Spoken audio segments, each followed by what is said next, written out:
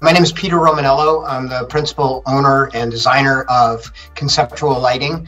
I'm an architectural lighting designer, independent, which means that I don't sell and supply product, and I'm a full professional member of the International Association of Lighting Designers.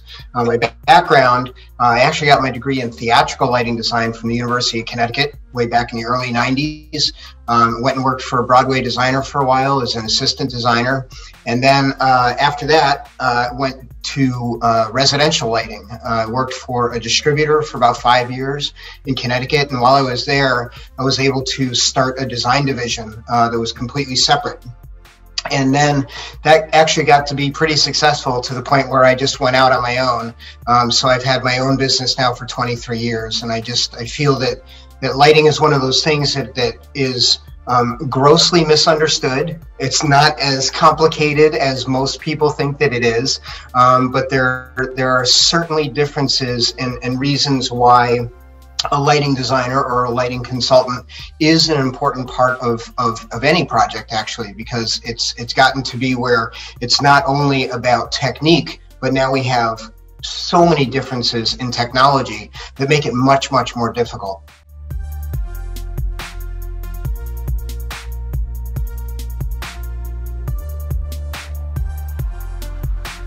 Kitchens are incredibly important and probably one of the most important rooms in an entire house for lighting. And that's because for the homeowners, that is the center of their home. They tend to spend a lot of time there. It obviously is a very multi-purpose space where they're entertaining, they're cooking, they're hanging out, they're relaxing. It's really the heart of any home. And so the attention to detail with the lighting is incredibly important. But that means that it actually requires a little bit of thought. And so it brings up a lot of potential problems when people don't think about the implications of what they're doing with the lighting.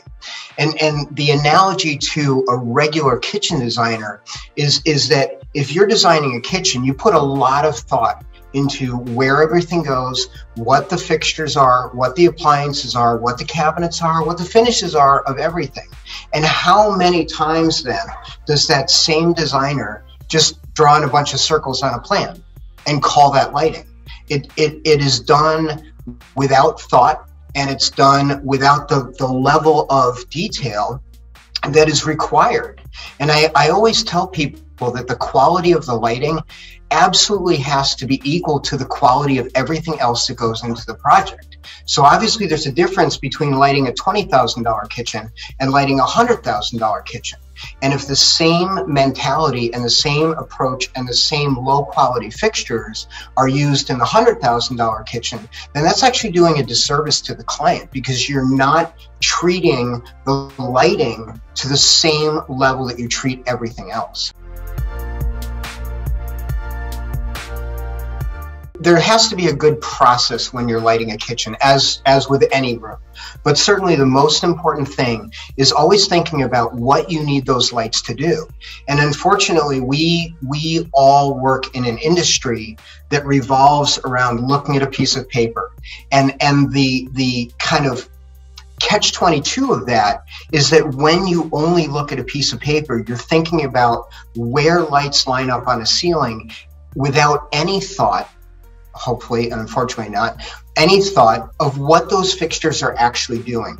So I always think that it's important that, again, regardless of the room, but certainly a kitchen, you always have to address that question: what exactly am I trying to do?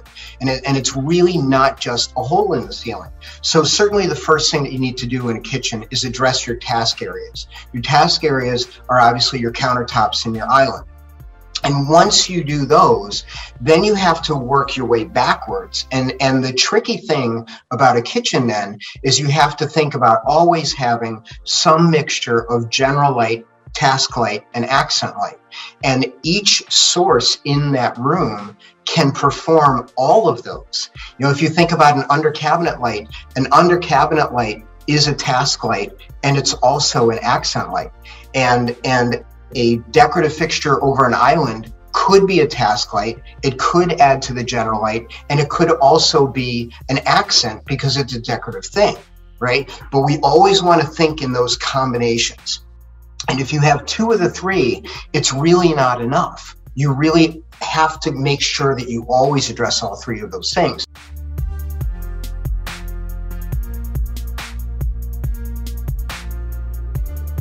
You have to think about what is the purpose of the rest of the lighting.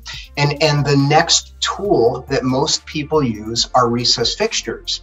But this is where the big mistake happens, because they tend to be put in a walkway. And the last time I checked, nothing happens in a walkway. You're literally taking a step and a half, and you're going from one thing like the sink and turning around and you're at the island.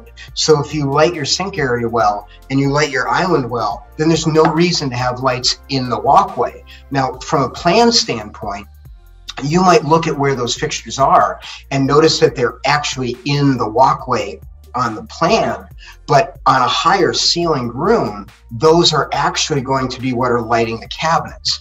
And lighting the cabinets is a really, really important thing that I think gets missed a lot. So people obviously are putting a lot of money into the cabinets and the selection and the quality of them and the finish and all of those wonderful things. Well, it's actually a disservice to not light them. You need to light the cabinetry. But the catch-22 of that is that once you start lighting the cabinets, you have to light all of them.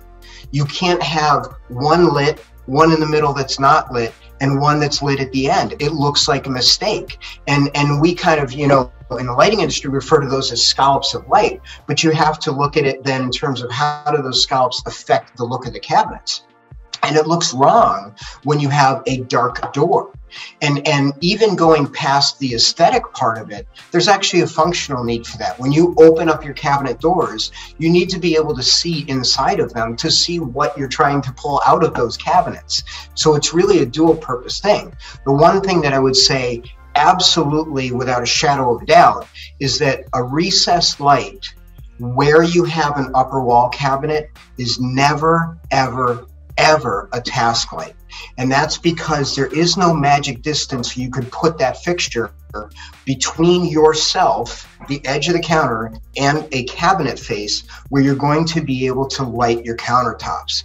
And the other thing that people forget is that once you look down, your head now blocks that light and creates a shadow.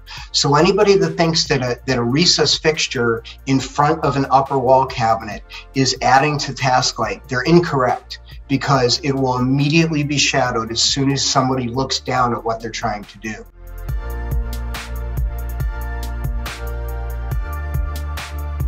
Of 100% of projects that are out there, it's literally less than 8% of all constructed projects have a lighting professional, not even lighting designer, but lighting professional on it. And so that means that there's 92% of projects that really could use somebody that knows what they're talking about, right? So I've always kind of said, look, there's no way that lighting designers could ever take on all those projects. So why can't we make people that are making those lighting decisions do them better? I love food. If my wife always says that if I didn't do lighting design, I would be a chef. And I remember reading a really interesting book about cooking. And it was actually written by a cooking school instructor. And she basically said, look, you know, think about your favorite restaurant. Think about your favorite chef. They can do 5 basic cooking techniques way better than you can. And I'm like, yep, that's it. And so I look at lighting as like, look, if you can't master the placement and spacing of recessed fixtures, then you shouldn't be doing it. Because you can't fix that after the fact. Those things are in the ceiling. They're never going to move. People will change the furniture, they'll repaint, they'll re-wallpaper, they'll do everything. Those lights are still up in the ceiling. You have one opportunity to get it right. And if you don't know what you're doing, using good basic principles, then you're actually doing a disservice to your client. So that's why I've always felt that teaching is so incredibly important, because, you know, if lighting's kind of infective, right? Or infectious, I should say. Probably shouldn't talk about infections with everything going on in the world, but it is infectious. It's like, you know, once people understand that lighting is incredibly impactful on your home and incredibly impactful on everything else that's being put into that home, then once you learn how to do it right, it's kind of like, yeah, I was screwing this up for a long time, and now at least I'm doing it right. And I think that is really what drives me. It's like I just want to make sure that people are doing the right thing for their client.